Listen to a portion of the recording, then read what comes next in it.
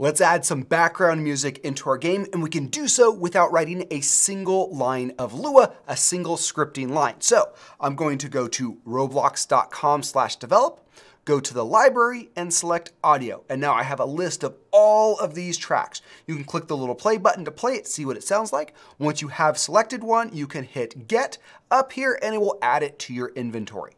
Then we head back to Roblox.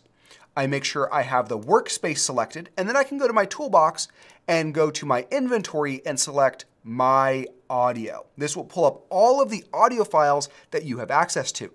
With workspace selected, I will choose one. Just click it once and it'll drop it into our game. Now we change two things about it. We make sure it's looped, make sure that's checked, and we make sure playing is checked. Now when we play our game,